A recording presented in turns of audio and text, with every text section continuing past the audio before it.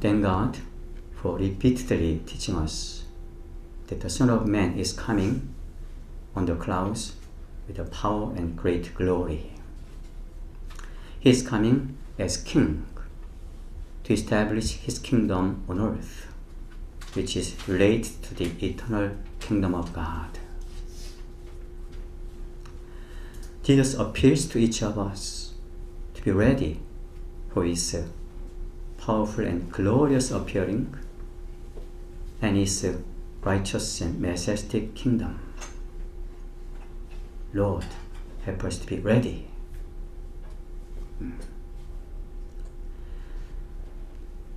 With the vision and hope, such hope and vision, the gospel of salvation, the gospel of the kingdom must first be preached to all nations. Each of us may have such direction. Today we are going to study Luke's version of Jesus' eschatological teaching that leads to His second coming.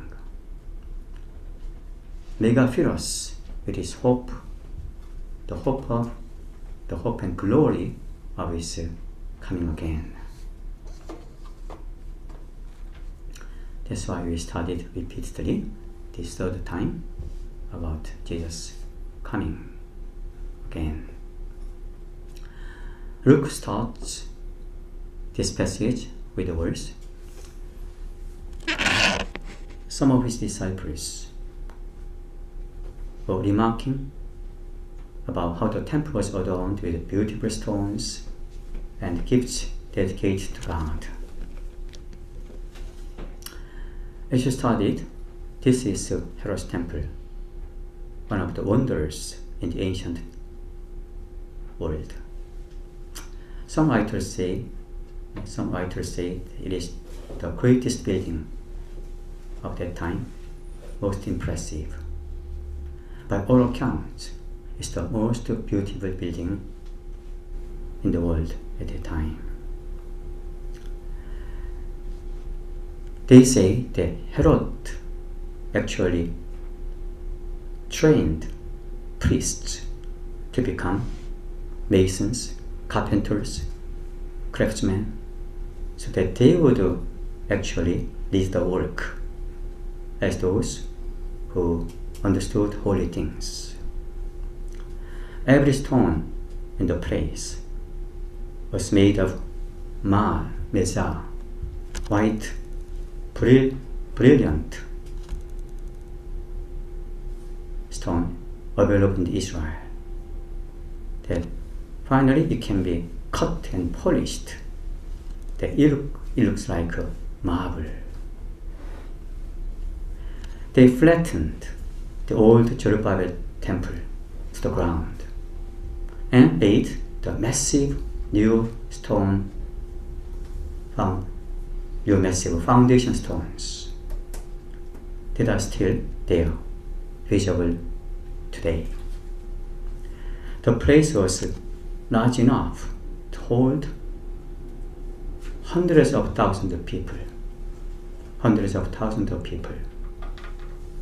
And the temple was, of course, contained the holy place and holy of holies that was surrounded by walls and gates filled with colonnades and porticos. There were at least 32 caves, pits, and cisterns for water storage. All was going to come down. Jesus said, "As for what you see here, not one stone will be left on another. Everyone will be thrown down." This is the fourth time Jesus predicted destruction of the temple. 6 months ago, 6 months before, Jesus lamented over Jerusalem and said, "Look, your house is left to you desolate." written in Luke chapter 13. And then the day before, that's Tuesday, before cleansing the temple, Jesus talked about armies building an embankment against Jerusalem, and said, they will leave not one stone on another.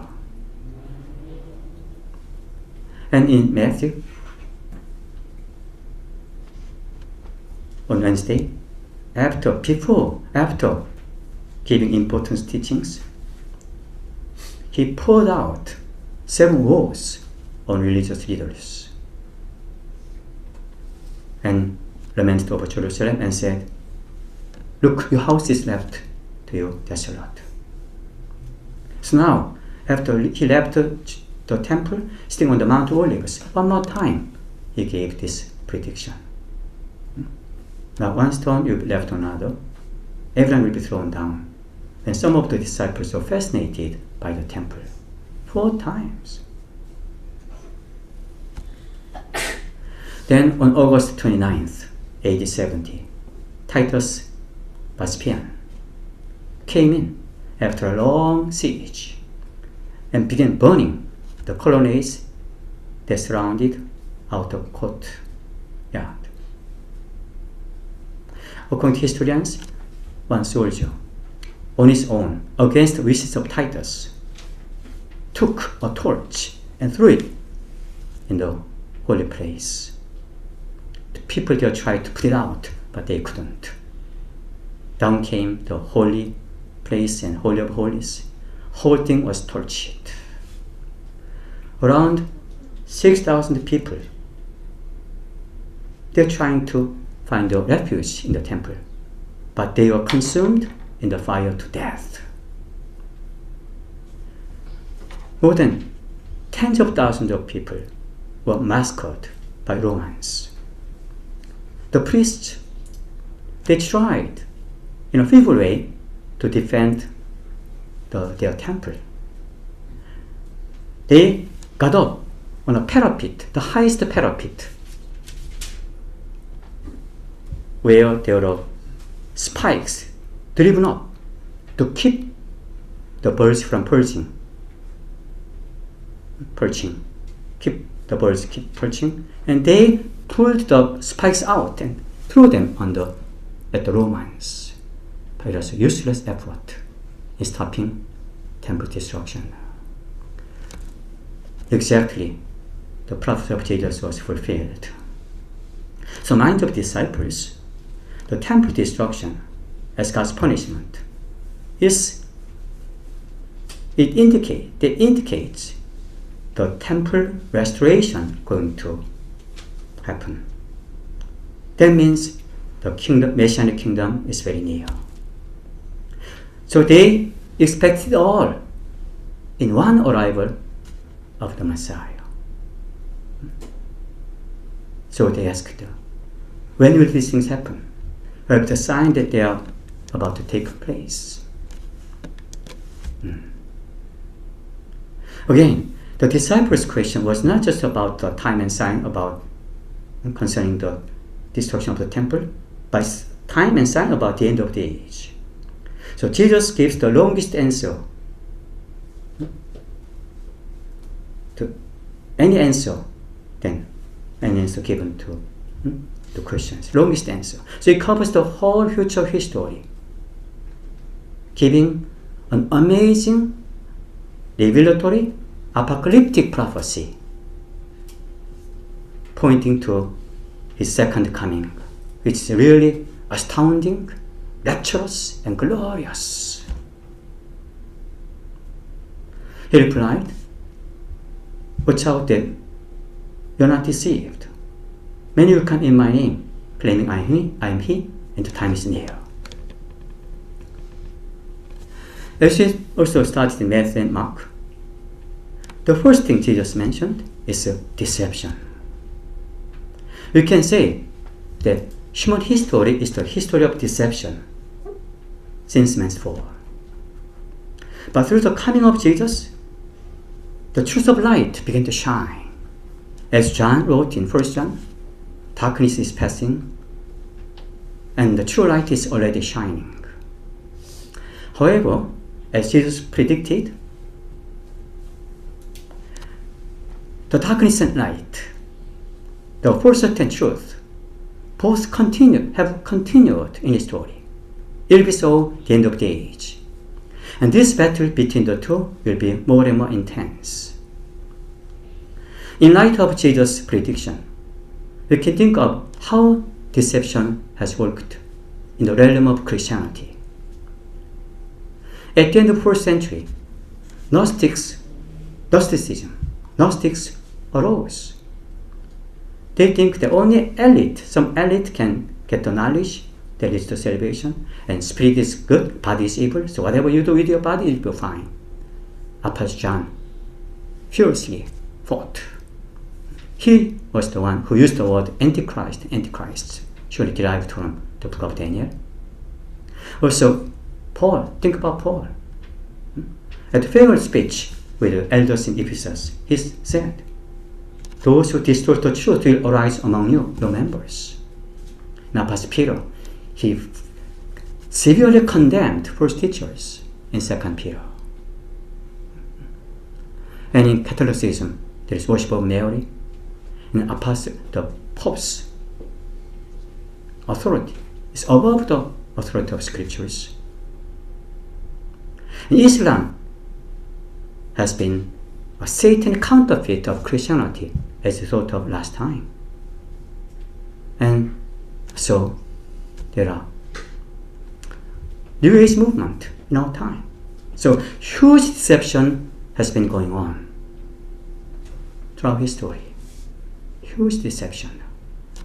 You can see this. And in our time, so see, it seems that false Christianity, including prosperity gospel, seems to be stronger than true Christianity. So, and then also in our time, with the development of technology, deception seems to be more and more powerful. The whole world seems to be going astray. As John said, the whole world is under the control of the evil one. The whole world seems to be going astray, under control of the evil one. Yes, the world is deceptive. So as you studied, our hearts are deceitful. So they are working together so badly. And when people refuse to love the truth, God sends the powerful delusion that they believe the lie. But Jesus clearly said, do not follow them. Human mind is not reliable at all. Rather, human mind is deceptive. So Paul said in Romans chapter 8, the mind of sinful man is death, but the mind controlled by the Spirit is life and peace. Jesus said, the Spirit gives life. Flesh counts for nothing. The words I have spoken to you are spirit and they are life. It's really cherish and hold the truth of God's word, not staying on the gray ground. Really cherish and hold the truth of God. So we may not be drifted away by the worldwide deception coming more and more terribly. Yes, you're not deceived. Do not follow them. Amen.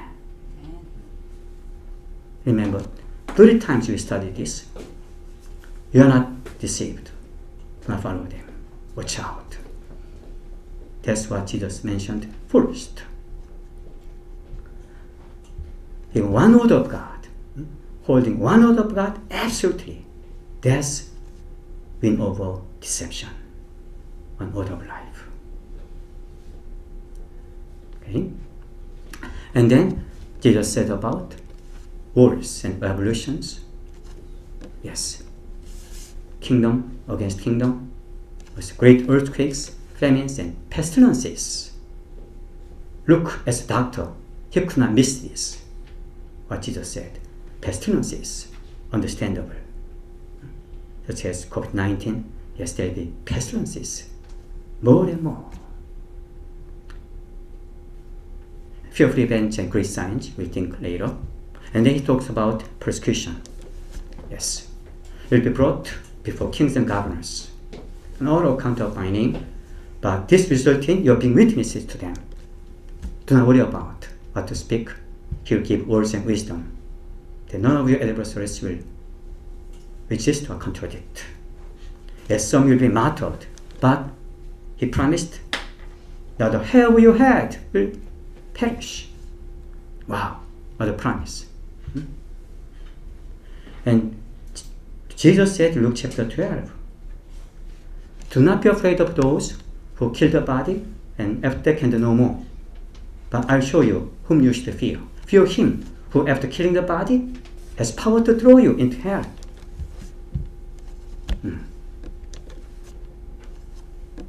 Fear him. And then he says, the very hairs of your head are all numbered. Do not be afraid. Fearing God and believing in God's protection, that's one set of faith. The very hairs of your head are all numbered. Daniela, did you lose your hair this morning? Like how? Lose my hair. When you take a shower, several hairs are gone, right? Yeah. Jesus counted them. What a protection. Do not be afraid. Okay, and then now let's read verse 20 together, please. When you see Jerusalem being surrounded by armies, you know that its desolation is near. In Matthew's Gospel, when you see standing in the holy place the abomination that causes desolation, spoken of through Daniel, let the reader understand. Similar thing is written in Mark's Gospel. It seems to be different what's written in Luke's Gospel or what's written in Matthew and Mark, but basically same when you refer to Daniel. The abomination that causes desolation refers first to Antiochus Epiphanes.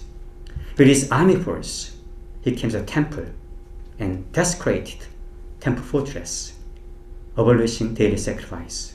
He set up in the holy place, in the very altar, what? Statue of a Greek god, Zeus. That's abomination that causes desolation. And Daniel talked about final Antichrist. He only honors the god of fortress, military power, and destroy mighty fortresses. And he will pitch his tent, royal tent, in the city, Jerusalem, to Zion. Yes, throughout history, armies surrounded Jerusalem. As you thought of, AD 70 Roman army, and 1095, first of Crusades, and around 1500, Suleiman, the magnificent, the great Ottoman Turkish Sultan, surrounded. It happened throughout history. But this is final one, strongest army, led by the Antichrist. That his desolation is near. The signals great tribulation, great distress, great tribulation. Same thing. It's by army power. It happens. Then Jesus said, let those who are in Judea flee to the mountains. Let those in the city get out. Let those in the country not enter the city. Jesus could give this realistic advice because he could see them as if they are on the palms of his hand. And he says, this is the time of punishment in all that has been written in the scriptures. Time of punishment. In other translations, time of vengeance. We should know that God is the God of vengeance as well as God of salvation. Written many parts in Isaiah, and He's the God of vengeance. As for Israelites, God poured out His love upon them, His chosen people. When they went astray, even through adversities and invasion of other countries, finally He kept His promise and sent His Son, Jesus, as the Messiah. But they rejected Him and crucified Him on the cross. when they reject him continually, what happens? God shows vengeance. It says, there will be a great distress in the land, great tribulation in the land. Whereas against these people, his chosen people, more particularly unbelieving people, written his wrath in Daniel also. Time of wrath, time of punishment, same thing. What it does, he'll get all the nations around Jerusalem. Then the city is tortured. The city captured city, and the houses are ransacked. And half of the city will be going to exile. The half will be not be taken from the city, and the Lord himself will fight against those nations. So 2/3 will be killed, 1/3 will be saved. That's written also Zechariah. So God has whole plan for the salvation work. He's the sovereign. Again, he's the God of salvation, also he's the God of vengeance, judgment. Knowing this, we may bear God's grace, really serve his purpose upon us.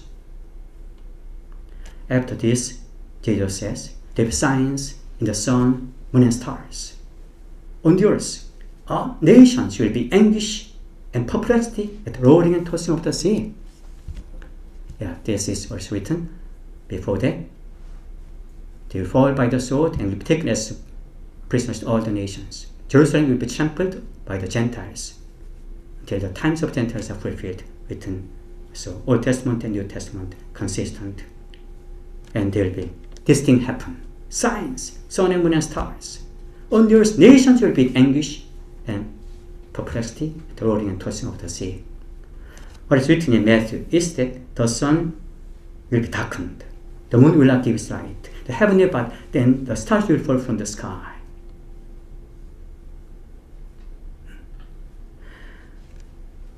According to scientists, when the rogue moon, damaged moon, comes a little bit close to the sun, what happens? It affects the axis on the planet. The planet is so perfectly aligned on its axis that even smallest tilt causes the roaring and tossing of the sea. Can you imagine? Pacific, Atlantic, in India, roaring and tossing of the sea. Nations will be in anguish and perplexity. Your anguish is, in Greek, znoki, uniquely used here, except one more time in 2 Corinthians. It's translated severe anxiety, anguish. And combined with perplexity, so very unique word, written only here, aporia. The Holy Spirit seems to inspire, look, use such a word to express their heart condition. Anguish and perplexity. It's confusion in the most severe form. Anguish and perplexity. And many will faint, apprehensive of what is coming on the earth.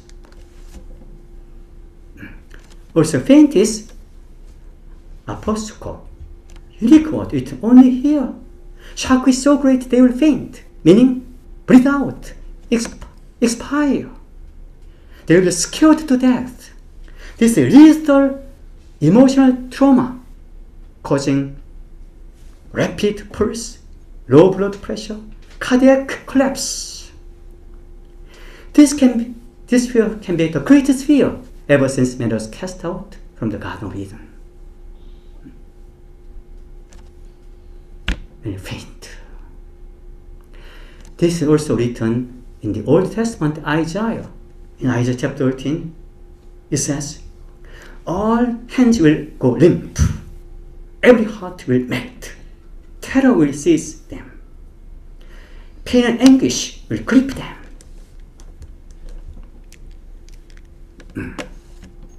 Of course, Isaiah is talking about God's judgment upon Babylon, but it's a small preview of what is coming on the earth, in the world.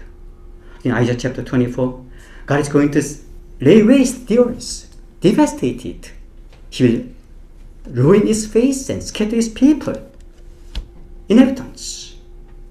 The earth will dry up and withers. The world withers and languish. The exalted of the earth languish. Wow. It happens. The exalted of the earth languish. Because the earth is defiled by his people because they disobeyed the law. So what is written in the Old Testament, or written in the Old Testament, same. Men, all kinds of men here, when you faith, all kinds of people. So when you read Revelation chapter 6, the kings, the princes, the rich, the mighty, the generous, every slave man, every free man, they hid themselves in the caves and rocks of mountains. They called the mountains and rocks, foreigners, and hide us from the face of him who sits on the throne, the wrath of the Lamb. The great day of their wrath has come. Who can stand? All kinds of people wait. Regardless of their position. Just want us to, yes, you also believe this. Coming. Then Jesus says further, let's read this verse together. Okay, please. At that time, they'll see the Son of Man coming in a cloud with a power and great glory. Okay? When these things begin to take place, stand up and lift up your heads, because your redemption is drawing near. See how powerful his coming is, with the power and great glory. Let's think about his power. At his coming, he can send the entire creation into disarray and chaos. They can reorganize in a split second, create a totally new environment, changing the topography of the sea and the earth, altering the sky. He can do that, reorganize, totally making new environment. And he'll destroy Satan, demons, Antichrist, and enemy armies. His power is really absolutely stunning, shocking, beyond comprehension. His power. Also, at his splendorous coming, glorious coming, the totally darkened earth becomes suddenly bright, 7 times brighter than by the sun. The light is shone from the face of Christ. Power and glory work together. And at his glorious and powerful coming, the people of the nations, they run in fear and anguish and perplexity, trying to find the secure place, hiding place, no courage to look up. Why people of the world respond in that way? The people of Jesus, those who belong to Christ, they stand up. Which means look up, raise up their heads, lift up their heads. What a contrast. Amen. Wow. They are mourning, no way to look up. But Jesus people stand up, look up, lift up their heads. Because your redemption is drawing near. Redemption can be the most important word in the Bible. Redemption implies by paying the price. In Ephesians, Paul said, in him we have redemption through his blood. Redemption. The word redeem or redemption is written 4 times in Luke's Gospel. In Song of Zechariah, he has come and has redeemed his people. When the baby Jesus came to the temple with his parents, in the parents' arm, Prophet Anna saw this and said to those, spoke about this child, those who are looking for the redemption of Jerusalem. This refers to the first coming. In chapter 24, 2 disciples who were heading Emmaus out of fear when Jesus died on the cross. The risen Christ appeared incognito, and they said, we hoped he was the one who is going to redeem Israel. And now, your redemption is near. This redemption is redemption of our bodies. On top of redemption of our souls. That's what Paul is talking about. We groan inwardly for the redemption of our bodies. The day of our redemption of our bodies will be the glorious day of our glorification. We shall be like Jesus. That's God's purpose for us. Within Romans chapter 8, we might be conformed to the likeness of his son Jesus, that we might he might become the firstborn among many brothers. And Paul said in 1 Corinthians, just as we have borne the likeness of the earthly man, so shall we bear the likeness of the man from heaven. John also said, when he appears, we shall be like him. For we shall see him as he is. Do you understand this? We shall see him as he is.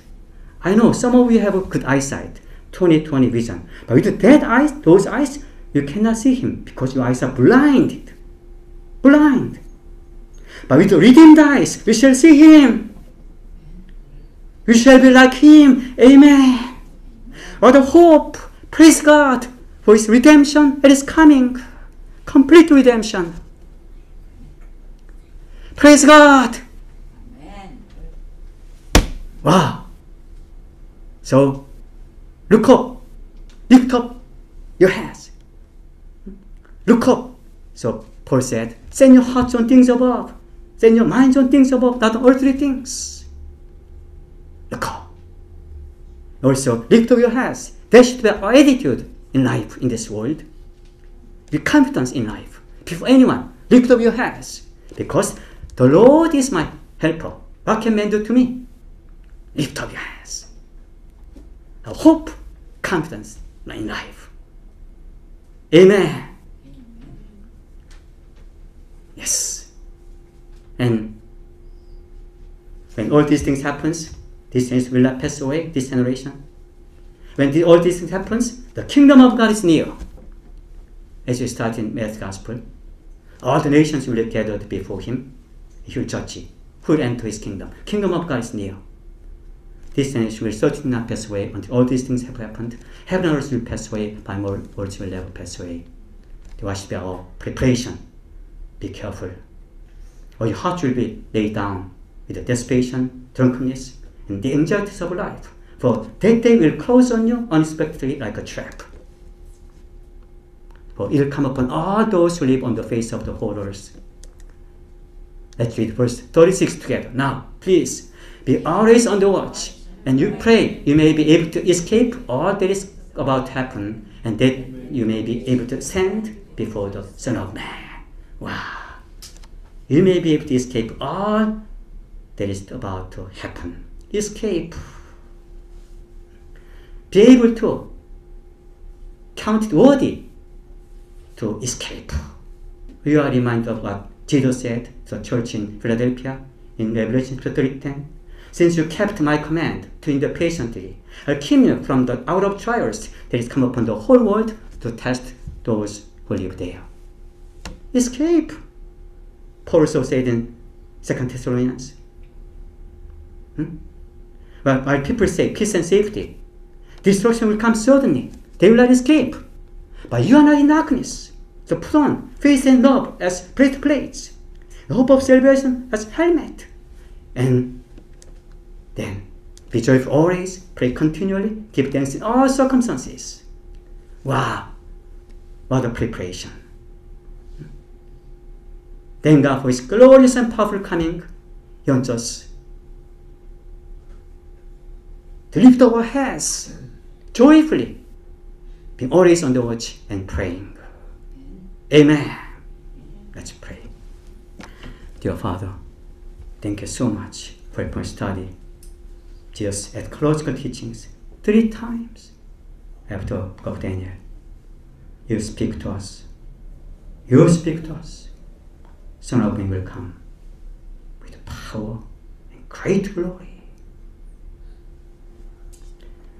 When these things begin to take place, stand up, look up, lift up your heads, because your redemption is drawing near. What a glorious day it will be. Truly, this is our hope in Jesus Christ, who redeemed us through his death on the cross and shedding his blood. Father, have mercy on us not to lose this hope, not to lose this glory through your Son Jesus. Father, help us to set our hearts on things above, set our minds on things above, live with confidence, lift our heads joyfully, being always on the watch and praying. Surely you may be able to escape all that is about to happen. Be able to stand before the Son of Man. Remember your people one by one, young and old. This hope, glory may remain in our hearts, grow stronger. I pray in Jesus' name. Amen.